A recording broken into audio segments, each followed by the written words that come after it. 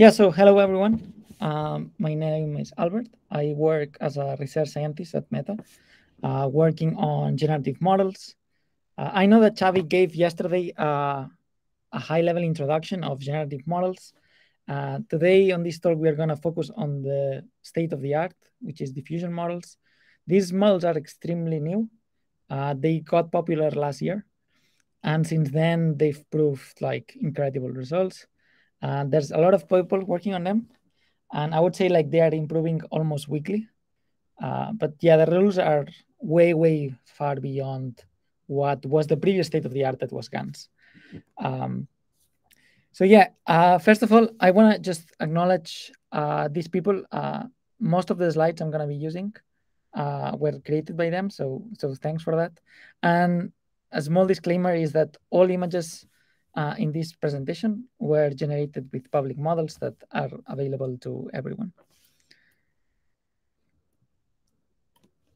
So, okay, I just wrote this slide to introduce a bit and motivate a bit the talk. So the idea for today is to build intuition on the foundations, on the fundamentals of diffusion models. So basically, how they operate, what's the math behind them. And for that, we're going to mainly focus on text-to-image generation. So text-to-image means that a model receives text as input and then spits out an image in return. This is the most basic model there is. And then on top of that, once you understand that, you can start building any other model. So once you know text to image, you can start moving to image, or text to video to video, and all the combinations possible. At the end of the day, all these other applications are just small reformulations from these text to image models. So every time I show images, I'm gonna add on the bottom the text prompt that was used to generate these images. So in this case, I'm showing like two groups. One is this food one. The prompt is quite long. So it's basically, yeah, commercial photography of a powerful explosion of strawberry, blah, blah, blah, blah, blah. So that's what the model gets. And then it spits out this image. And then on the second group, it's this funny idea of just asking the model for selfies of actors on movie sets.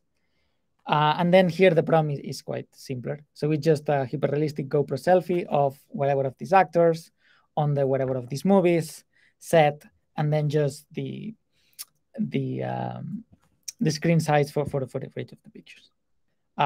So as you can see, they are quite good. And again, they are getting better and better and better. I would say the main properties that make them good is how consistent they are in terms of structures. So, sorry, can I? Yeah. In terms of structures, so you can see here like patterns of like all these lines. They are consistent across the image. Also, there's consistency in like long distance pixels. So the sun is here, and then the light is properly handled here. Also, the light is properly handled in the face. So there's consistency around the image, which is something that most other models lack. And then, of course, also the amount of details, right? So we can see like high details on the hair here, or on like some really complex textures or particles in this image. Okay, so the outline of the talk today. So we are going to start with the very basic model, so the foundation model. This is what they are called, denoising diffusion models, or DDPM. Basically, here we're going to see just the math behind them, and then how to train and how to sample them. And then we're going to see for like how we can move away from this representation and sample faster with ODE solvers. And I think this is particularly interesting for those people that I'm sure here there's a lot of people with a strong background on differentiable equations. Then, yeah, I think the second part, I'm sure that many of you could contribute on the state of the art. And then I'm just going to recap and give a brief summary of everything.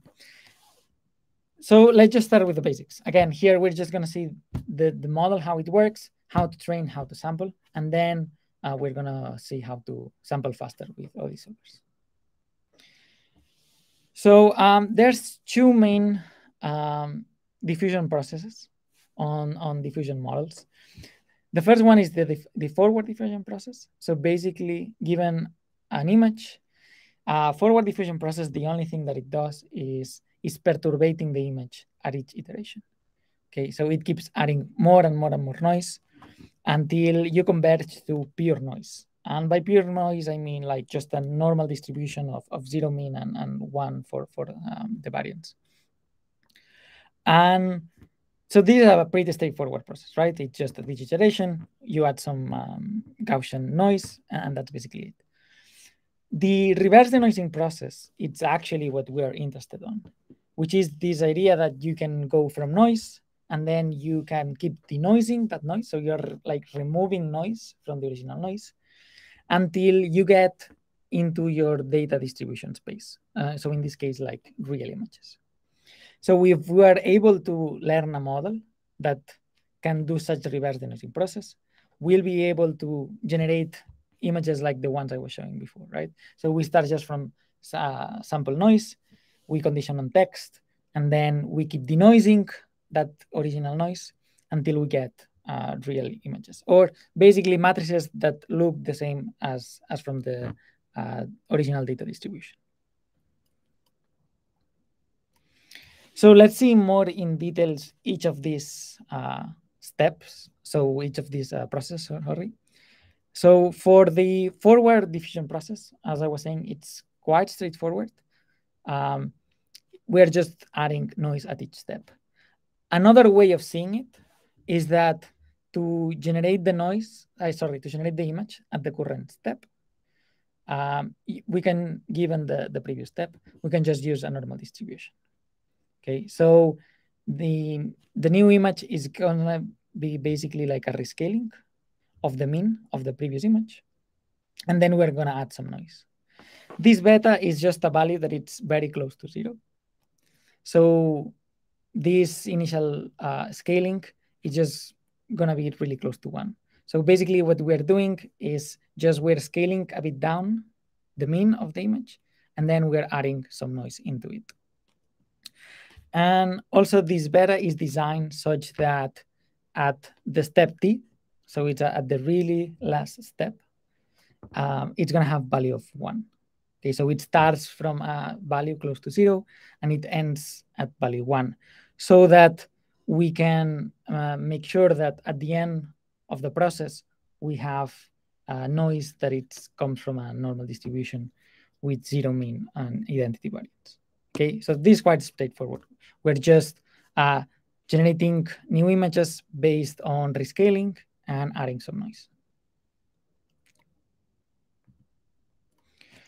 So we can do this step by step, okay? But in practice, it's not that useful to having to loop through all the T's to get to your actual T. Instead, it's way better if we can just like skip the intermediate steps and just go directly to any given time step. So because each of the small time steps is Gaussian, we can just define also a diffusion kernel. So basically, we can just define this arbitrary variable, and then this is the diffusion kernel. So basically, we can know the distribution of any xt given the original x0. Okay, and again, it's quite straightforward. It's just a rescaling of the mean and then adding noise depending on the t that you are. So the larger the t, the more noise you're going to be injecting. Then, because we know this distribution, we can just sample out of it. It's just a normal distribution. So we can use the reparameterization trick. So if we want to generate an image at x4, we just take x0, scale it, and then add some noise based on a sampled noise from a normal distribution, right? So we can generate infinite amount of images at xt given an original image. So this is quite straightforward what we've seen, right? It's just some tools that we're gonna be using later.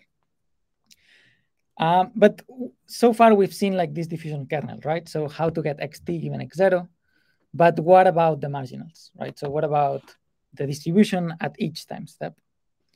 So I don't want to add too much math, as I don't want people getting confused.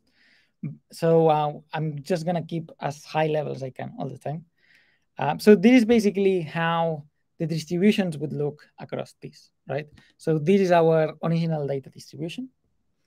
And as we keep noising it, we start smoothing it, right? So we have all the modes in our data distribution that, because we're converging to a normal distribution, they are getting smoother and smoother and smoother until we lose all of them, and it's just pure noise.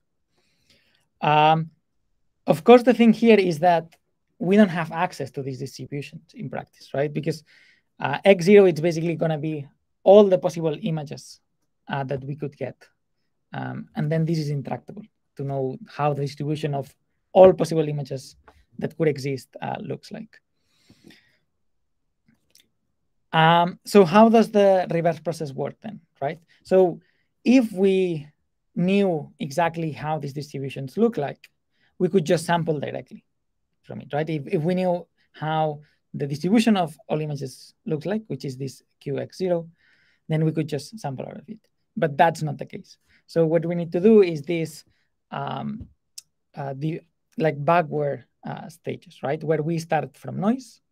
And then if we have a function that is basically this through denoising distribution, we can just sample out of Gaussian. That is easy. And then we can keep denoising the sample across time until we get a real image. But there's a problem with this, which is that this is intractable also. So we cannot know how this true denoising distribution looks like. Okay, we cannot know how to go from noise and then start removing noise until we get to a real image. And the reason why this is intractable is because we can also express it this way, right? And again, we get back to this problem where we cannot know how the marginals look like, right? We cannot know how all the distributions of, the distribution of how all images look like at each denoising stage. So in practice, what we end up doing is, okay, we can not know it, it's intractable, but we can approximate it with a learn function. So the idea is that instead of trying to figure out how this queue looks like that is intractable, instead we're gonna learn another function P that it's gonna try to approximate as close as possible to this perfect queue. Again, this queue is this idea of keep denoising it, right? So it's the kernel that it's gonna tell you how the new image is less noisy given the original image. Original image, sorry, or previous step. So we know that each of these functions, it's a normal distribution, right? Because we are noising with normals, then the denoising is also a normal process. We also know the variance at each step, right? We know how much noise we add at each step because we define that. So really the only thing that it's left to know exactly is the actual mean of this normal distribution. And this is what we learn. So we learn a function that it's going to approximate the mean of the denoising process that we know that it's a normal.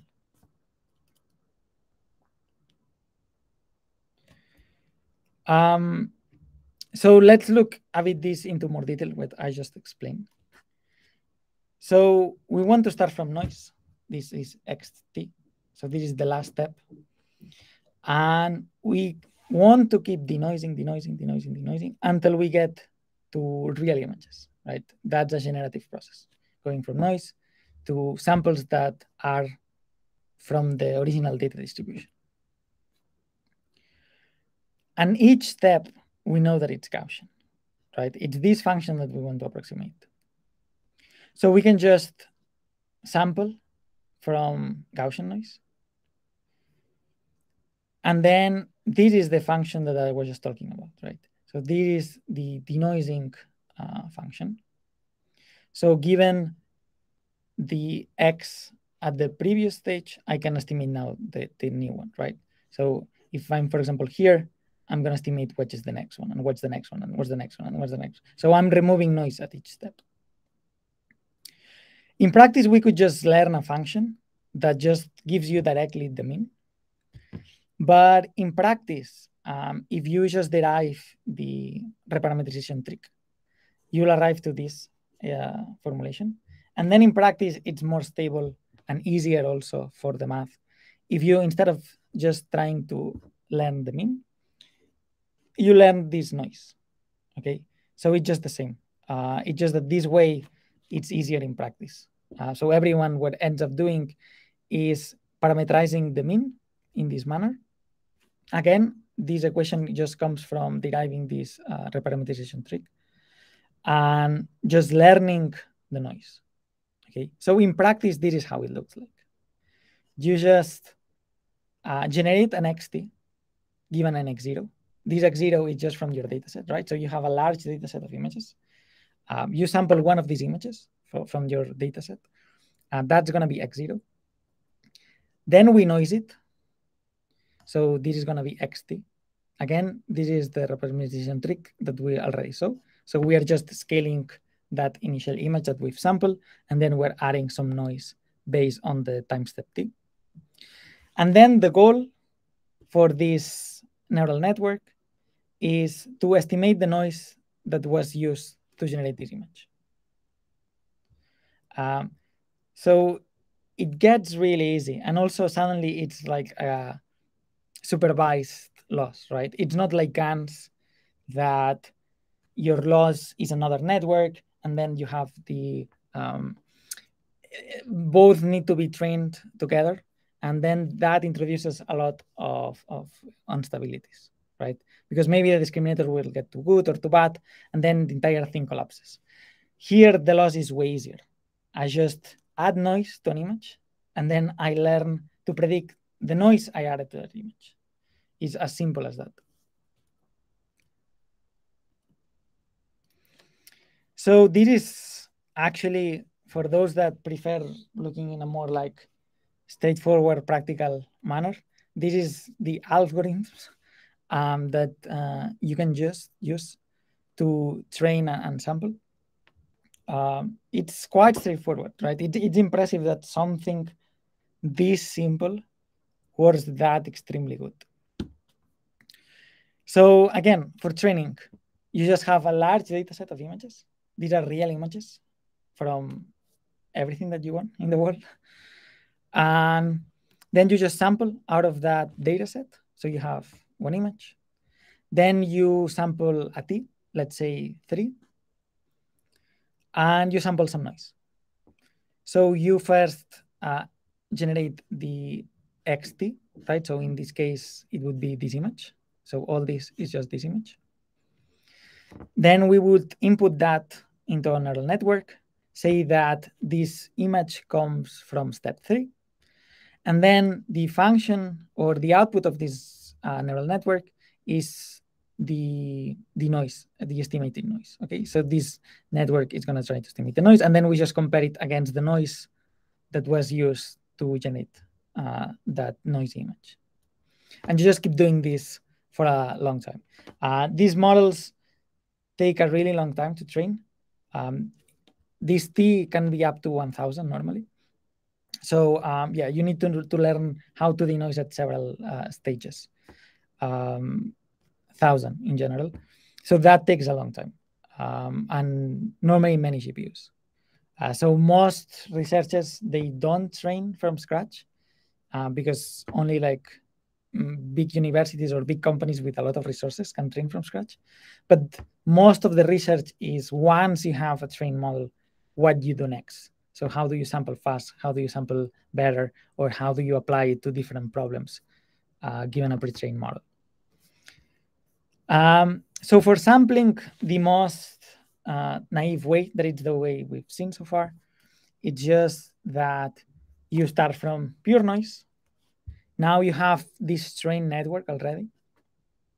And then you're going to go from the very end to the very beginning. Again, this is like around 1,000, let's say. And then basically we need to estimate the image at the next step, right? So at each step, we're gonna estimate one image that is less noisy than the original one, that it was pure noise. And yes, we are just sampling from this reverse denoising distribution, right? So this is basically the mean, and then we're just adding some noise on top of it. So we are imitating the forward pass, but in reverse using our neural network. So this is, okay. So this is really all you need to get to generate these really good images. Again, the model for both of them, for both groups of images, is the same. It's not like one model was trained to generate selfies, one model was generated to generate food. It's like one model that can generate anything you want. And even things that are very far away from the images it's been looking at, right? You could ask for like a unicorn riding a bicycle, jumping through a fence or whatever, and it will still generate it. So it's really good at understanding how images look like, and then just being able to sample from that distribution. So far, we've been talking about like this neural network that estimates the noise, that at the end of the day, it's our model. But I haven't explained how does that look like. And it's really simple. It's just a unit that you input the noise image. You also input the time you are in, and then it's just going to estimate the noise. This unit is quite big in general, because at the end of the day, you need to understand that it's encoding how things look like in these weights, right? So if it can generate cats, dogs, horses, unicorns, anything, all that information on how objects are looking like, or most of it, it's being stored in these weights of the unit. So these units can get really big. Nowadays, they can get, they can get as big as you want. But in general, they are around like 20 gigabytes networks around that. And then, of course, the more parameters you have, the better these models will work, because they can just store more information in their weights. So they also, the difference between, or one of the key things that makes these units work really good, is adding attention blocks at each step. So for those of you that don't know what attention blocks are, it's just this idea that instead of just having 2D convolutions with a fixed kernel, instead you can have these attention blocks, you can see them as convolutions with infinite kernel size.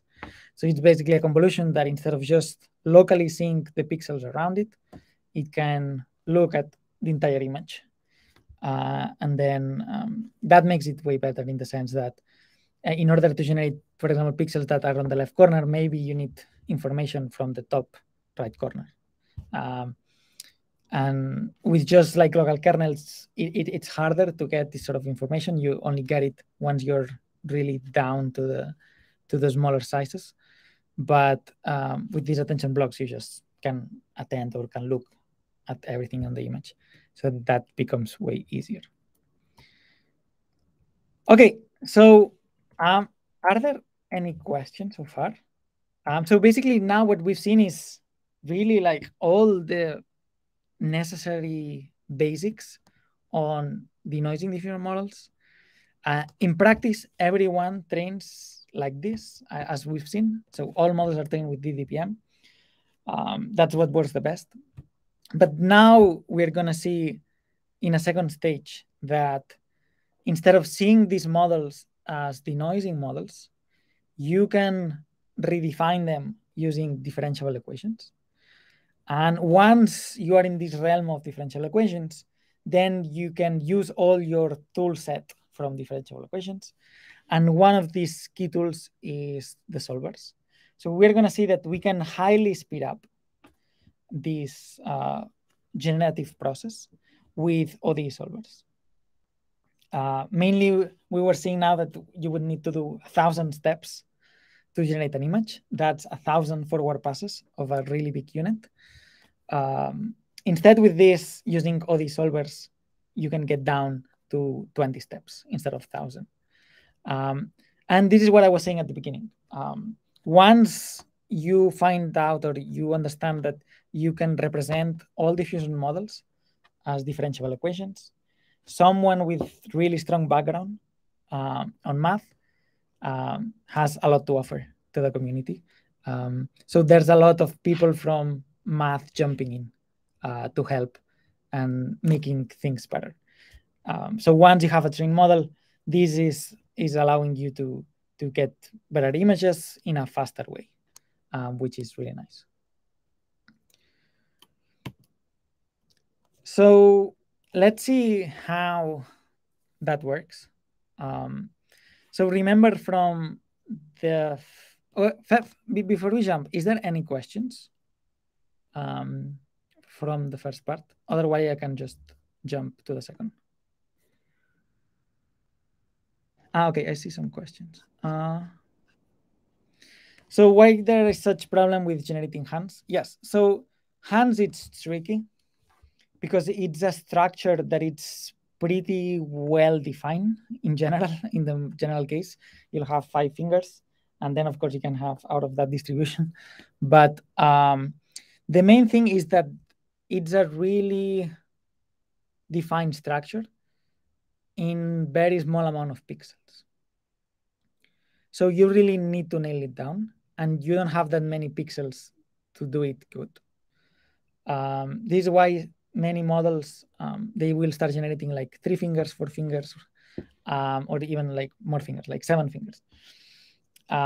It's hard to nail down. But the thing is that the new models are almost fixing it. I would say like there's not many that, with the state-of-the-art models, it's almost a fixed problem, I would say. The main trick is just adding, we'll see now, but it's just adding more features into how many, like, okay, so each pixel on the image is represented by amount of features, right? So if you increase that amount of features, then you have more power of expressivity per pixel. So things that occupy a small amount of pixels, if you give them more representation power, they're going to work better. If it's small amount of pixels and you have a small representation per pixel, then you don't have much to do there. But just like doing this trick of extending the amount of parameters per pixel, then that works fine most of the cases. So how diffusion models can be used in mobile robot applications? Okay, so there's different options for this specific case of mobile applications. So one way is just to like generate like simulation, for example. There's many, I mean, I know that Uber was using technologies like this. I don't know if Tesla is also using, but basically, if you know how images look like, you can transform images that don't look that good to images that look really good. So I know that they were training a lot of these autopilots with simulated images that then they are improved with diffusion models. Also, you can change the conditions, right? So you can change that into images that look like it's raining or it's snowing or like many other things. Also, for the specific case of robotics, I've seen also some papers related to manipulation. Like you want to manipulate a scene, and then you can use diffusion models as a way to generate the state of that scene and how you want to move it, and then you can plan with those generated images. So yeah, I would say that generative models are just this tool that allows you to go from noise to whatever data distribution you want. Here in this talk, we are mainly focused on images, as I know there's many people interested in vision, but this could be anything. It could be sensors, the distribution from sensors data that you want to learn, and then you want to sample out of that distribution. And for example, know what's the likelihood of that or that sample. Or it could be music. It could be anything really. It just X, right? And this X can be anything. Okay, so we can skip to the next one.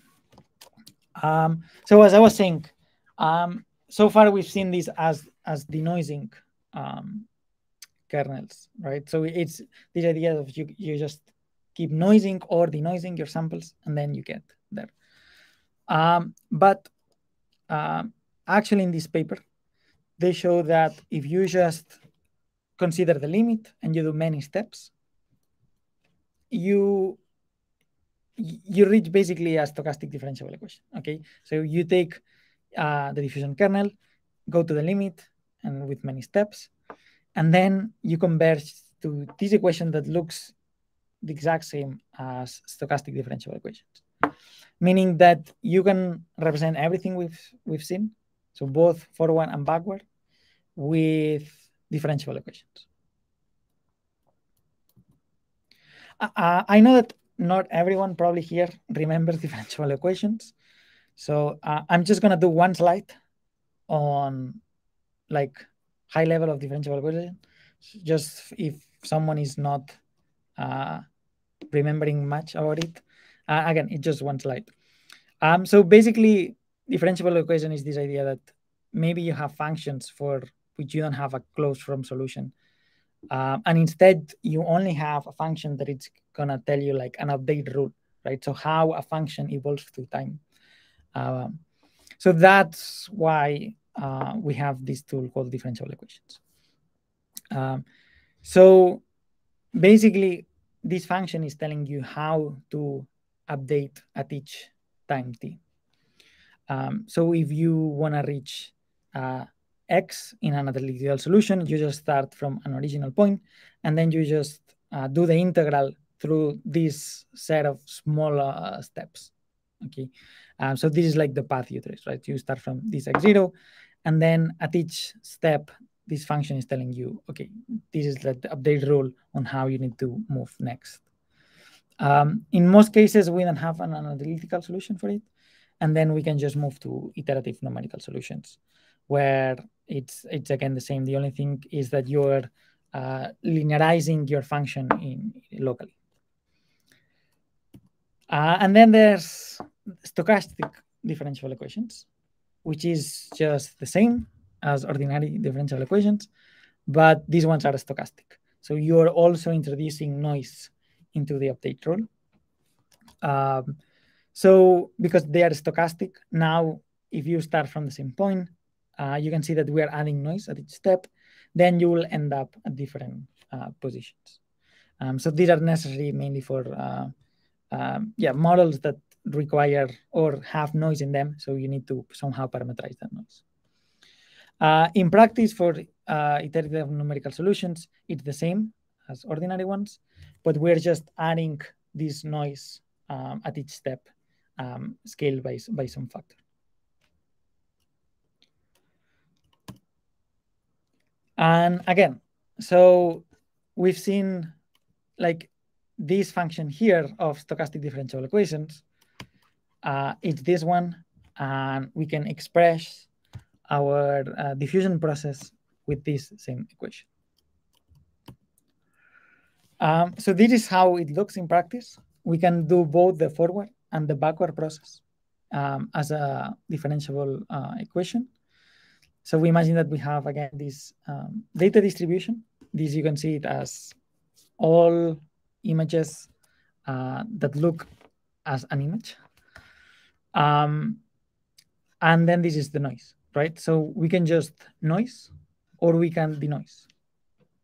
And mainly what we're interested on is on the backward process, right? So starting from noise and then being able to generate from that distribution. And again, as I was saying before, these don't have to be real images. This could be the distribution of your noise on your sensors or on your joints or whatever error you have on your paths. It can be any distribution. And of course, we don't have access to this distribution, right? Because it's intractable.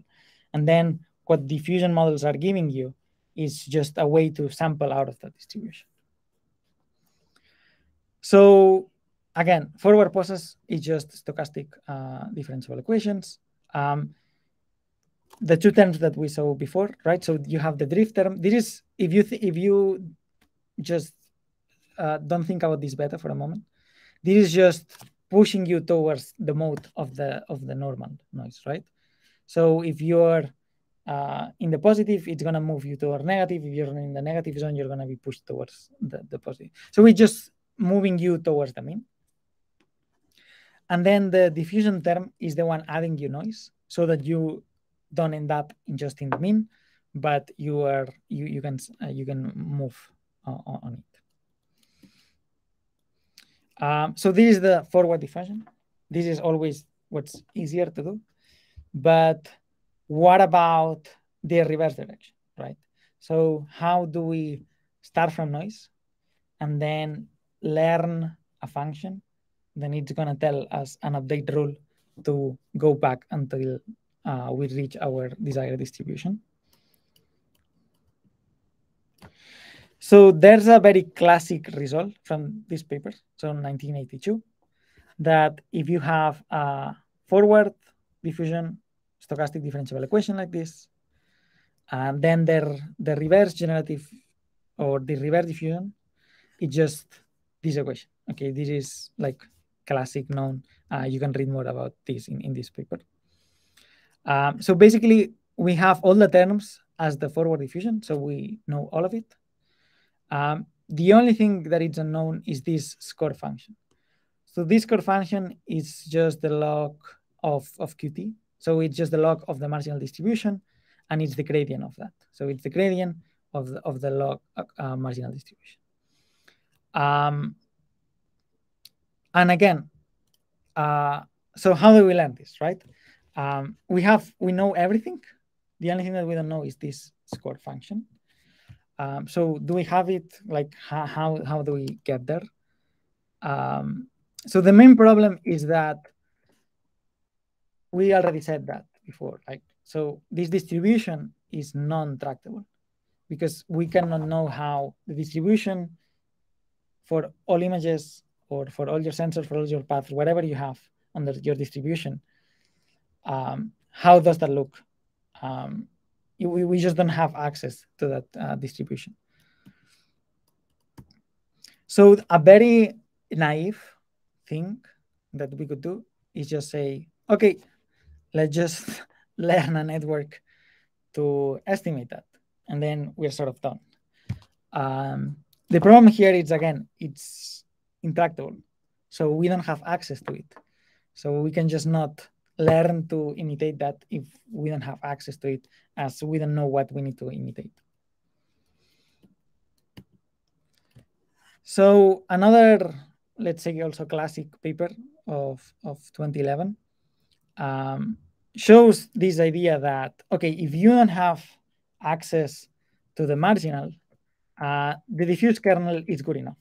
So it's true that we don't have access to Q of xt, right? We don't have access to that distribution, how xt looks like, but we know how to get to xt given x0, right? We've seen that. It's just adding noise to it. And based on this paper, then it's fine. We're good to go. It's good enough approximation. So that's exactly what we do. We just have this, right? This score of the diffuse data sample. This is, we know how to get there. It's just adding noise to original samples. And then we can train a network to learn that. If you derive this equation, you get to this other equation. And if you remember, this looks exactly as what we saw with TDPM, right? It's just a network that tries to estimate the noise introduced. And this is like a really powerful thing, because basically what we're seeing here is that no matter if we think of these units as estimating just like noise or estimating the score function, you arrive to the exact same equation. Meaning that no matter if you train with DDPM or you train with differential equations, it's the exact same equation what you arrive to. So this is why everyone just trains with this equation.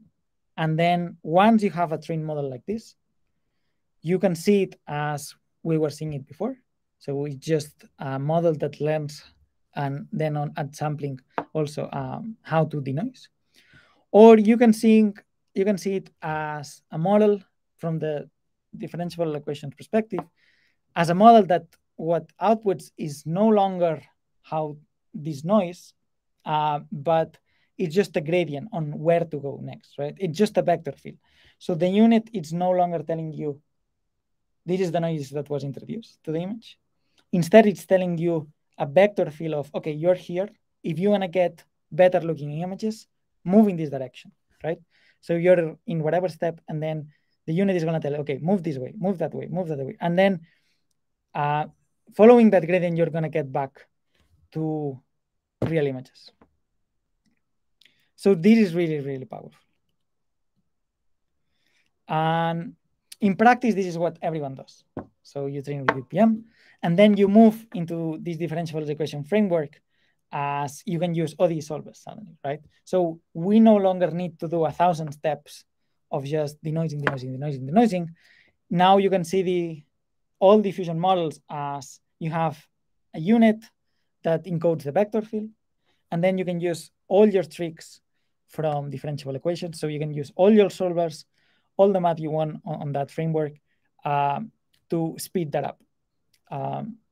With DDPM, you will normally need to do like 1,000 steps. So you'll need to do all the steps. It's a pure Markovian process. You need to go through all the steps. Once you move to differential equation framework, you can go down to 20 steps. And now there's a lot of research on how can you even get lower and lower on number of steps. Again, each of these forward steps, it's a forward pass to the unit. So the less steps you do, the faster you'll go. Also in practice, we've seen that in theory, you should need a stochastic differential equation. In practice, it works better if you use just ordinary differential equations. It's just more stable, and it works as well. So everyone uses ordinary differential equation that is even simpler. So they are not stochastic. It's a pure deterministic process. So here I'm showing this. So you start from whatever noise, and then you're gonna follow the gradients that the unit is telling you until you arrive to your data distribution. So this is quite simple. I mean, it's just a deterministic process. It's just it's the simplest, as simple as you can go. Again, you can leverage all the literature from SDEs and ODEs. It's all there. And also it's a clean mathematical framework. So it's no longer like other generative models that you saw before. This is more cleaner in the sense that it's just vector field, and you are just optimizing through it. Okay, so just a summary of everything we've talked. We started with DDPM. We saw that this is how you train. Again, you just sample images from your dataset, you noise them, and then you learn a function. Then it's going to tell you what was the noise that you added. This is how everyone trains nowadays also. So state of the art. Again, these models just came out like last year. So everything is really new, but still like every week you'll see many papers being published in arXiv weekly on better ways of sampling and so on. So training, still everyone does it this way. And then the most naive way of sampling is just reversing this noising process. So instead you denoise at each process. This is a Markovian process. So given the previous step, you just sample by denoising the previous one. This is very slow. So in practice, what everyone does is move away from this formulation at sampling time and just use your favorite differential equations solvers to get them. and you can get in 20 steps. 20 steps means that you'll need around 8 seconds to generate an image with a naive implementation. Then, of course, with faster, more efficient implementations, you can get to milliseconds. But still, like, the good thing is that if you are able to reduce number of steps, that's linear in time, right? So if you reduce 10x the number of steps that you need, then that's a 10x faster generative model. So this is the last slide, just to summarize everything. So we've seen both diffusion models from the discrete time perspective and the continuous time perspective, and how we can accelerate sampling using continuous time. Take home message, always train with DDPM. That's what everyone does. Again, if you're in a university and you don't have that many resources, probably it's not the best idea to try to train these models. What everyone does is just use pre-trained ones and do research on top of them. So you don't need to train from scratch. All the formulations, all the equations, all the improvements that you want to add can be done without having to train from zero and just having some initial weights, right? So you already have retained function that is telling you the vector field, and then it's like, okay, what do I do now with this vector field? How I improve sampling? To sample in practice, most people would use ODE solvers. Also, you can like look in YouTube and you'll see that there's a lot of artists that they don't know about math, but they have access to all these diffusion models to generate images, right? So they don't know much what they are changing in these models, but you'll see, I would say, hundreds of videos on YouTube on go to the framework and change the solver for this, or change the number of steps, change whatever. They really don't know what they are doing. They're just sort of like trying by many, just trying, I guess, randomly, and just coming out with the best configurations. But as that we know about how the math works and so on, we can actually propose something that makes sense, and it's just not crazy formulas to get really nice images.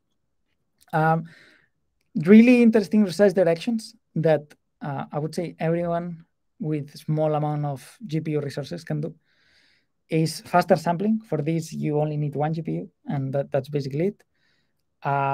Smaller models also. So these models now, as I was saying, they're huge, and they were at least 20 gigabytes, I would say, but they can go higher. So yeah, how can we do something to reduce? This is really challenging. As I was saying, more these weights are encoding how things look like. It's true that they use text encoders, so you're also getting information from these text encoders, but I would guess that also a lot of information of how things look like are being stored there in the weights. So it's challenging how to reduce that. Another thing is video generation. So one thing is to generate one frame, also one image. But once you want to start generating entire videos, so that gets more challenging, because suddenly everything needs to be temporally consistent. So for example, for what I was saying before on going from videos that are just like a simulator for mobile robotics and going to things that look more realistic, that's an easier task because that's video to video. But if you want to go from text to video, that's really, really challenging. And nowadays, the state of the art is really bad at video generation. So there's a ton of research that can be done there. And the other thing is how to move to 3D generation, right? How do you go from text to 3D assets? That's also challenging in the sense that suddenly all the 3D needs to be consistent. I would say that works way better than video generation nowadays, but still also there's a lot to be done. And I just added here like 3 other images generated by the diffusion model, just to show like other things that we haven't seen before. So of course, it's not just pure realistic images. What it can learn? It can learn like styles. So here I was asking for a cyberpunk character. Also, it's not like generative models. They just memorize what you've shown them on your while training. Then there will be no sense on that, right? Like then no one would care about a model that just memorizes the images you've shown. So I generated this image so that you can see something that it's not on your training distribution, right? So it has never seen a master Jedi cat, but still it understands the characteristics of each of the things I'm asking for. And then you can sample out of that because you understand each of the elements and then you can combine them. And yes, here is just another one that I think that's kind of challenging. So this is like a more abstract image. And then the really challenging thing here is all the reflections, right? So now you cannot just generate locally things that look okay, but suddenly you need coherence in the space direction also. So all the reflections need to be consistent with the rest of the image and so on, and that makes it way more challenging. But still, I would say they do decent work on it, and that's also very impressive. Okay, so that's basically all from my side. So now I'm happy to answer any other questions.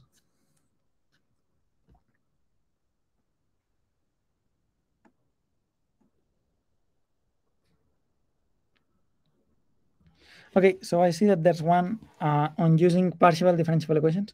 Yeah, I think everything really is possible in the sense that everything is worth trying. I don't think there's anything that is like, oh, this is just way too bad. Also, trying these things is really simple, right? And you only need like one GPU. That's all you need. So you have your unit that is just giving the vector field, and then just use any good ideas you have. Again, this is like a really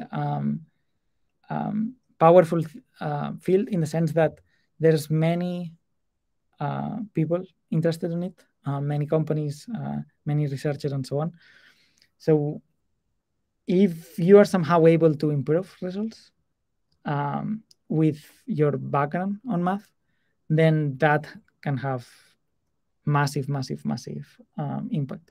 We were checking, like there was a paper that came out like 3 months ago, and it had already like thousands of citations. So it's a really active field, many people looking into it, and any contribution, like significant contribution to it, will have massive impact.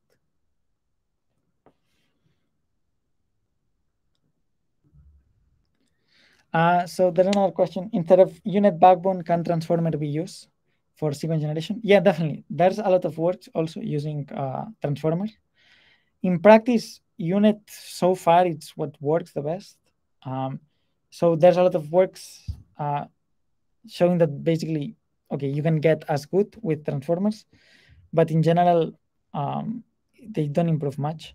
I would say probably the reason is that for transformers to work, they need to be huge, right? So when you use ChatGPT and all these models, all these are just transformer-based neural networks. But they work by being massive. And these are gigas and gigas of network.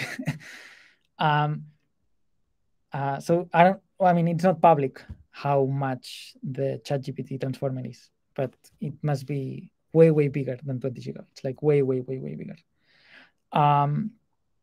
Units are normally better when you want to compress the amount of space required. And this is why I guess like units currently are the most used solution. Again, there are some papers using transformers, but no one yet has been able to prove that if you move to transformers, then suddenly you get super good results. No. Are SEM models ever preferred over DDPM? So DDPM, it's the most basic one. it's just that someone made it work. So also there's a lot of, one of the tricky things with these models is making them work. So the math is some sort of simple, but then making it work, it's another whole thing. Because there's crazy amount of small details, even on the hardware side, right? Once you need many GPUs, you need to take care of all the gradients being consistent and nothing like destroying the rest. I mean, it gets tricky once you scale to really big models and really big data sets. So DDPM was the first to show that it can work. So in the paper of DDPM, they presented like the first model that actually was looking really good. And then from then, many other models have came, right? Once DDPM established the base, everyone now is branching out into many ideas. And again, I think all of them are good ideas to study and see how far they can get you. There's now also something that is getting popular, that is flow matching models. You can basically see them as diffusion models also, but they use normalizing flows. But still, they have not been able to prove that they work better. So again, it's just like everyone's starting from this very basic DDPM, and then yeah, all possibilities are good to explore. But so far, what I've presented is what works the best.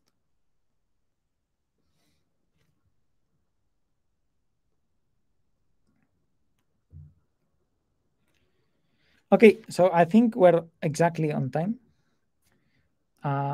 So yeah, thanks everyone.